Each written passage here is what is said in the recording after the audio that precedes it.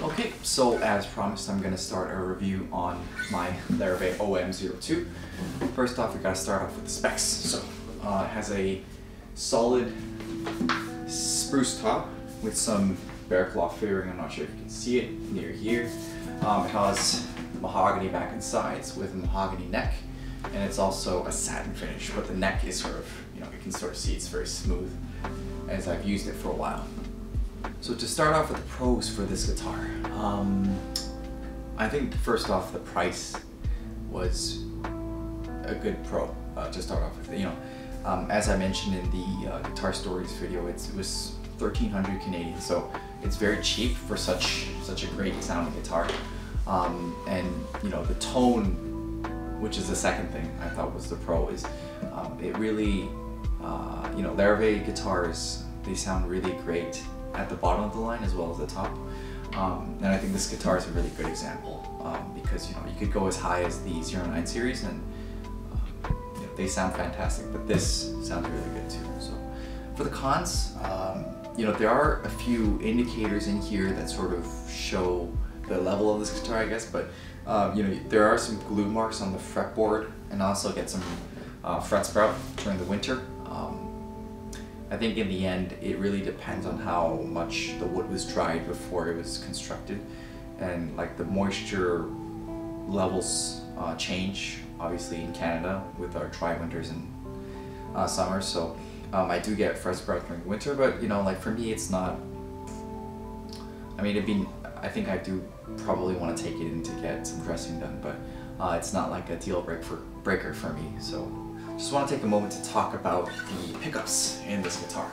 So I'm using LR Anthem pickups, which have a mic system as well as a magnetic pickup system. So you can blend between the two. So I'm not sure if you can see here, but this knob right here controls the blend level between the mic and the magnetic pickup. There's a button in here in between the knobs that controls the phase, so you can just change the phase a bit, and also the master volume. And then there's a button here to check the battery, which is very nice. The battery compartment is actually inside the guitar, so if you want to switch batteries, you have to sort of loosen the strings and get in there and whatnot. But yeah, I'm just gonna let you listen to a couple sound clips. So one take is gonna be of the mic only of the Larrivee Anthem system. And then the pickup only for the magnetic pickup of the Larrivee Anthem. And then the third clip, I'm going to be using my Beta 57, which is the only mic that I have I'm using to record. So I'm going to use the Beta 57 to let you hear what this sounds like, and you can make your own decisions depending on what you like.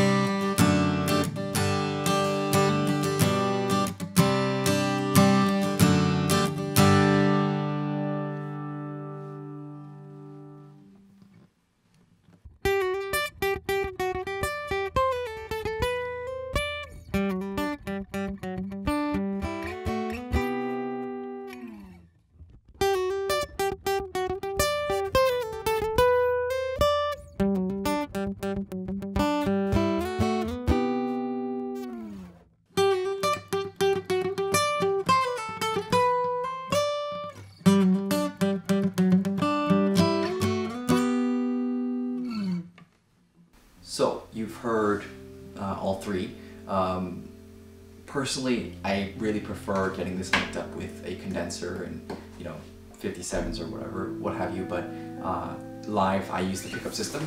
Just plugging it right here, and it really does wonders for me. Sometimes I do get some like resonant frequencies around the B, and I do have to deal with that with EQ sometimes. But for what it's worth, it's like a $400 Canadian pickup system, so it has to sound good.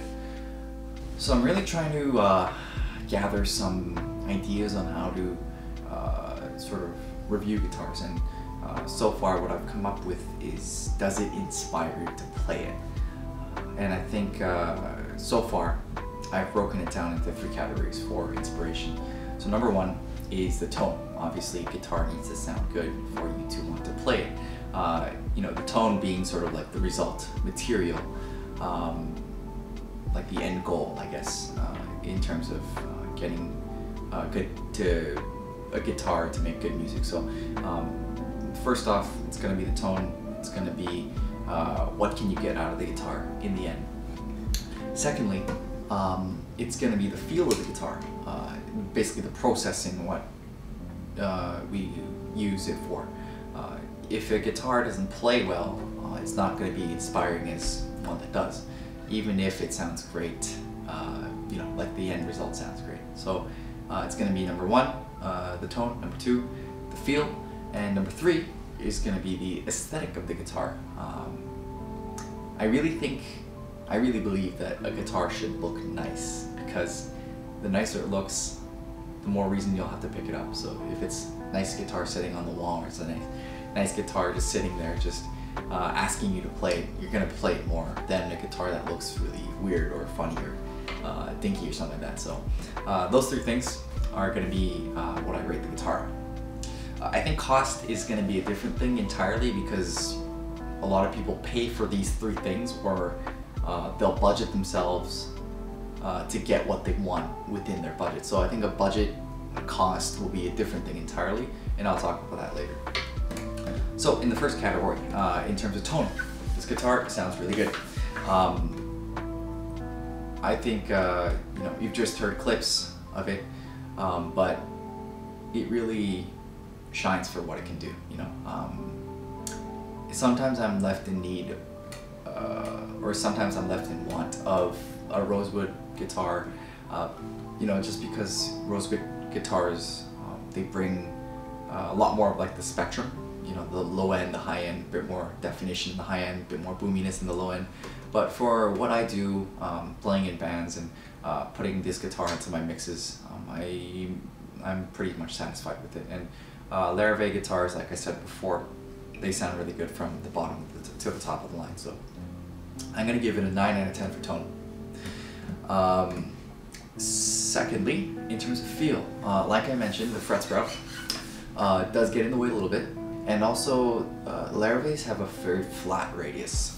I'm not sure what exactly the radius was, and I'll find it and I'll put it on the screen. But compared to, like, say, Taylor guitars, or I used to play a Yamaha back, this radius is very flat, and it's nice for soloing and whatnot, but just playing chords or playing, usually play rhythm when playing in a band. So it did get a bit getting used to playing this flatter radius. But yeah, that's something you might want to consider. I'm going to give it a 6 out of 10 for feel. There aren't many major issues, but I do have a couple of minor issues just on the guitar, so 6 out of 10. For the look, obviously this is a no frills guitar. Like, you don't really have much except for maybe a bit of the binding on the top. You can see here, there's like 3-ply binding, there's some binding on the neck, there's some binding around the sound hole, but besides that, there are not really any frills, so I'm going to get a 4 out of 10. In terms of cost, for cost, I'm sort of trying to rate the guitar sort of like on maybe like a $500 level, and to what I have right now, that's why I sort of think cost should be treated separately, because this is a guitar that's on the cheaper end for solid body guitars. So I'm gonna give this a 7 out of 10 for cost. You do sort of lose, what did they say? diminishing returns. You have diminishing returns as the more expensive a guitar gets, and I really think that's true. Especially if you're looking at like guitars over maybe $3,000, you're paying more for aesthetics than actual sort of performance. So, but that's how I'm gonna rate this guitar. So for this value, I mean, you know, it's like a $1,300 guitar, $400 for the pickup. It's a very nice system to work with, and it's a very nice system to work with live and also in the studio. So that was my review for the Larrivee OM-02. Let me know what you think in the comments. But for me, it's not a guitar that I'm gonna sell. Cheers until the next one. See ya.